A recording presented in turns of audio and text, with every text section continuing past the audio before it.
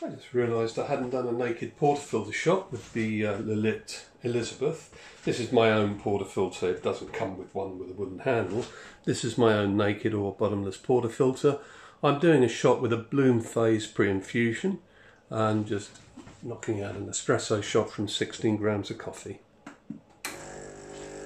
Now, the machine really is an extremely quiet machine, and it's doing its pre-infusion now, running its bloom phase, and you'll see just how quiet the machine is when the pump gets up to pressure. I mean, she's a really quiet machine, and I'm aiming for about 30 grams of espresso with the pre-infusion time probably in close to 40 seconds. So I'll just finish that now. It's about 37 seconds and 16 grams into 31 grams.